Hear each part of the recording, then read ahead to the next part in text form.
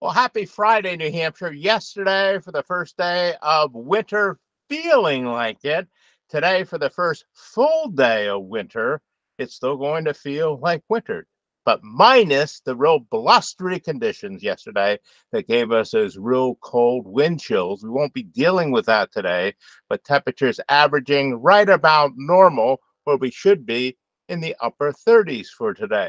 So showing you the weather map, and this high pressure system here is going to give us the dry weather right through Christmas Eve weekend in through Christmas Day. That is the good news, great news for travelers. For today, we're looking for sunny skies again, sunny skies with temperatures today getting into, again, the upper 30s, where we should be for this time of year, but minus the blustery conditions.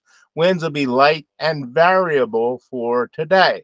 Now, looking for Christmas Day, Christmas will still be dry, but even milder. The milder air starts to come in this weekend, and on Christmas Day, we should be in the mid to upper 40s. Some neighborhoods could even touch 50 degrees.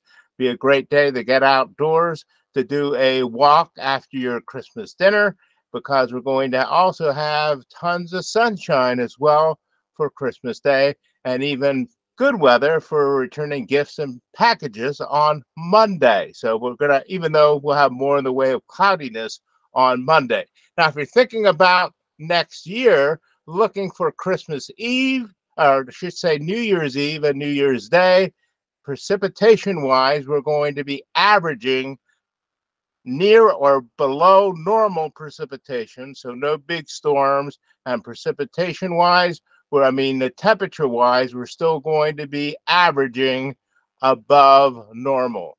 So enjoy the rest of the day, New Hampshire. May all your days be sunny ones. Talk to you tomorrow right here on Manchester Inkling. Take care and stay safe.